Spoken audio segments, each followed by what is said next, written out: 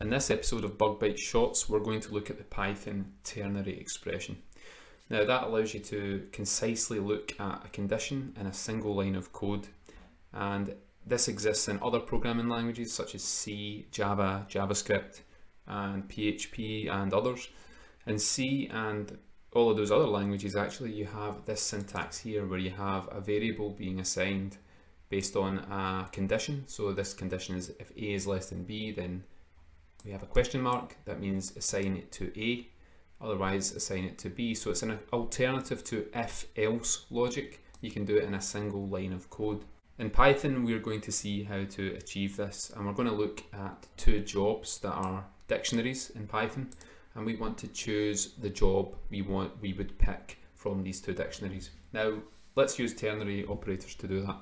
So let's define a variable choice, and it's going to be equal to job1 if, and this is the first condition, and let's say if job1 salary is greater than job2 salary. So basically, if job1 salary is greater than job2 salary, we'll go for job1, else if it's not, we'll go for job2.